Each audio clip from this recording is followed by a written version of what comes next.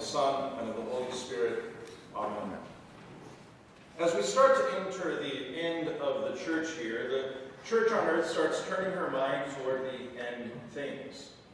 We start to give more thought to the return of our Lord and what that will mean for this old created order and for the world to come. Our readings begin to shed light on what to expect in those times. And so, before us this morning, we have the parable of the 10 virgins. In it, Jesus describes 10 virgins, all belonging to a wedding party, who are waiting for the bridegroom to arrive so that the festivities can begin. While they're waiting, night falls, and they each fall asleep. At midnight, they're awakened by the announcement that the bridegroom has arrived, and so they quickly trim the wicks of their lamps. But 5 of the virgins were foolish. They didn't bring enough oil to keep the lamps burning through the night. They tried to borrow some from the wise virgins, but it's made clear that if it's split up, then none of them will have any light. So they're told to rush out to the dealers and buy someone who will sell them lamp oil at this late hour. While they're away, the bridegroom arrives, and the remaining wedding party, the 5 wise virgins, are whisked away into the hall, and the door is shut. The foolish virgins are stuck outside the hall, outside the feast, with the bridegroom saying those chilling words, "I do not know you." Now, many people have tried to interpret this parable. Some people say that it's about how you should be doing good things all the time just in case Jesus comes back.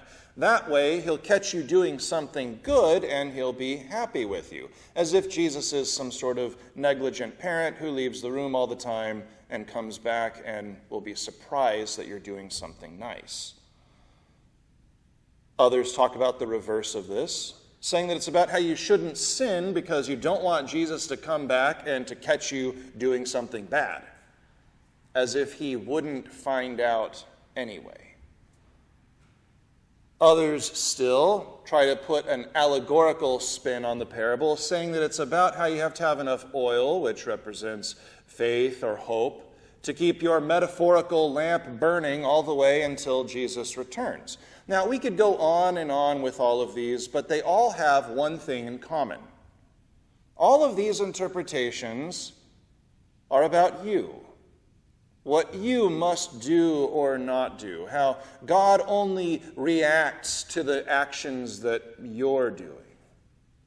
In all of these interpretations, you have the lead. In all of these mistaken understandings of this parable, it's chiefly about you. But we know that when it comes to the faith, it isn't about us. It isn't about what we do or don't do. God isn't sitting in heaven waiting for us to make the first move. He didn't wait for creation to ask to be made before he made it.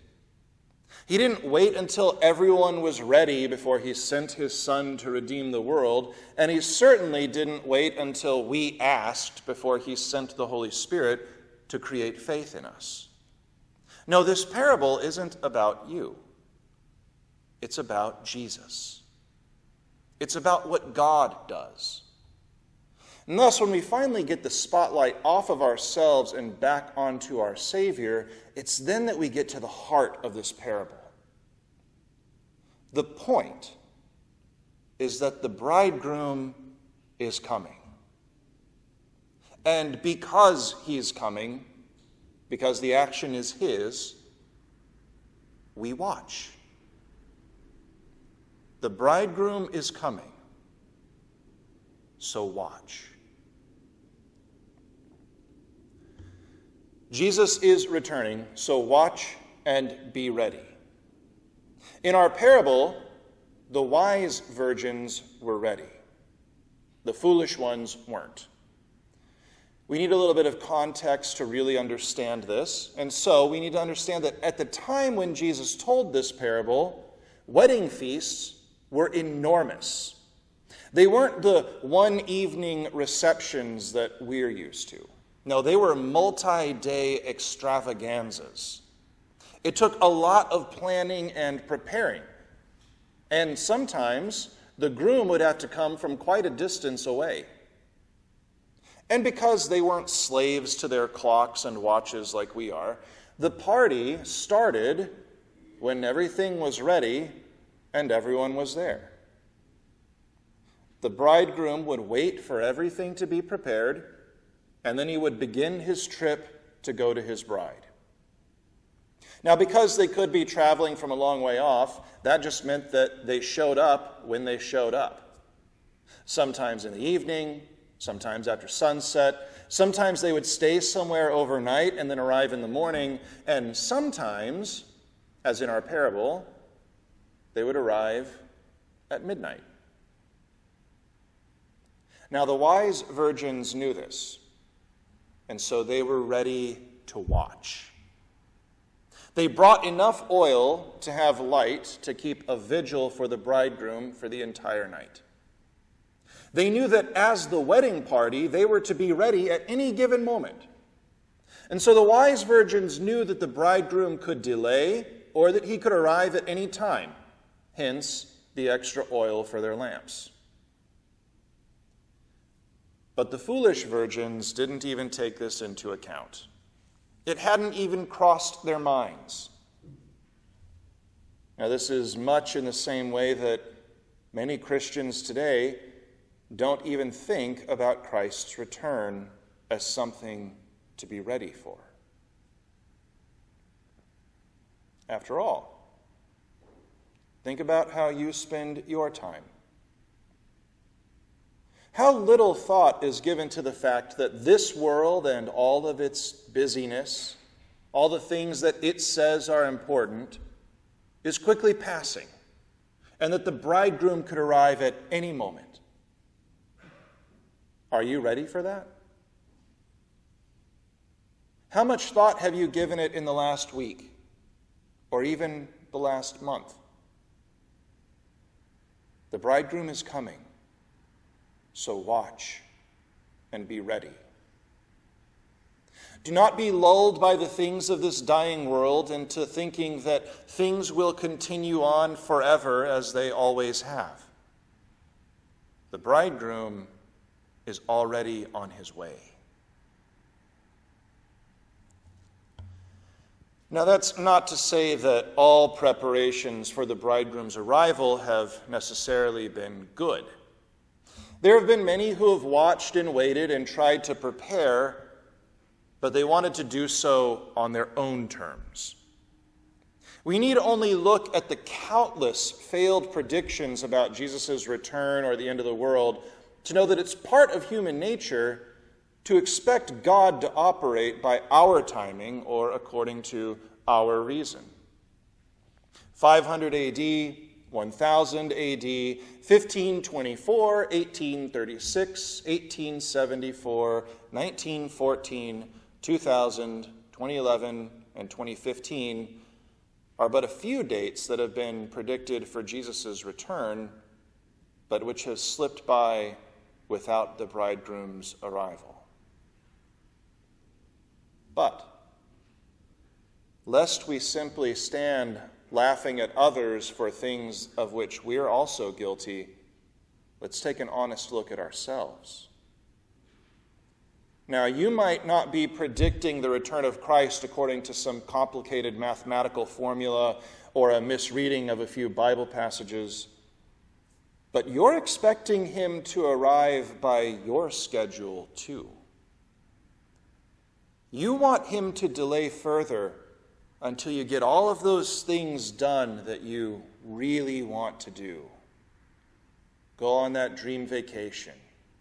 See your grandchild's wedding. Get that better house. This is just the opposite side of the same coin.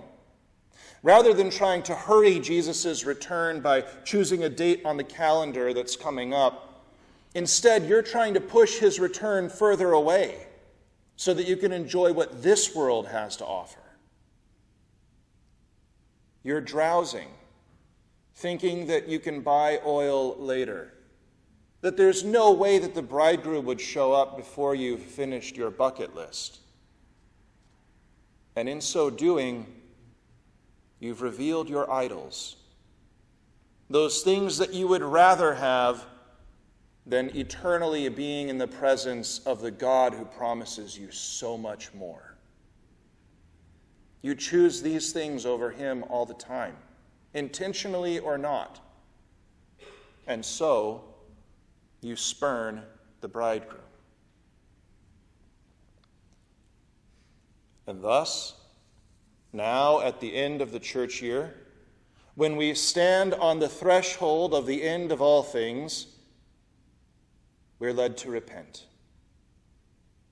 Repent of turning these things into idols. Repent of demanding that God bend his schedule to meet yours. Realize that what he's bringing with him is so much better than what we could ever imagine. You see, to long for the return of the bridegroom doesn't mean that you're despising or looking down on the gifts that he's given you in this world. No, to hold to the return of Christ as the highest good, and that all other goods must be second place to it, that's just simply getting life, your life in this world and the next, in the proper order. The bridegroom is coming, so watch and anticipate the wedding feast. The Lord is returning. We have his word on that. Now, he may seem to delay, and there might even be moments when we wonder if he is coming back at all, but he is. He hasn't told us exactly when. He's just told us to watch. He wants you to watch. He wants you to keep your eyes open for him because he doesn't want you to miss out on all that he's prepared for you. And that's why he forgives you of all of those times that you've placed something else as more important than him. And that's why just this morning at the beginning of the service, he forgave you for all of the times during the week when you forgot that he was on his way back and you fell asleep without any extra oil. That's why he will, in a few moments, spread a foretaste of that wedding feast here at his altar. A meal that will forgive you and point you forward to the feast that's yet to come. He forgives you and he refocuses your mind because at midnight the cry will go up, "The bridegroom is here. Come out to meet him." And we will. If you should fall asleep in the Lord before that time, you will come out to meet him. You'll come out of your grave, resurrected and restored to perfection. And if you haven't, well, then the scene will be that which St. Paul described in the epistle reading this morning. For the Lord himself will descend from heaven with a cry of command, with the voice of an archangel, with the sound of the trumpet of God, and the dead in Christ will rise first. And then we who are alive, who are left, will be caught up together with them in the clouds to meet the Lord in the air. And so we will always be with the Lord. You will be ushered into the wedding hall, where the saints and martyrs are gathered, waiting for the feast to begin. You'll be seated with Abraham, Isaac, and Jacob, with prophets and apostles, with all who have watched and waited in the faith. The Lord will prepare a feast of rich food, of well-aged wine, of rich food full of marrow, of aged wine well refined. And he will swallow up the covering of death that is cast over all people. He will swallow up death forever. In that wedding hall to which you will be summoned, the bridegroom will wipe away all tears from your face, so that you will always be with the Lord. Watch, therefore. This is not a feast that you want to miss out on. This is the wedding feast of the Lamb in his kingdom that has no end. In the name of Jesus, the bridegroom who is returning. Amen.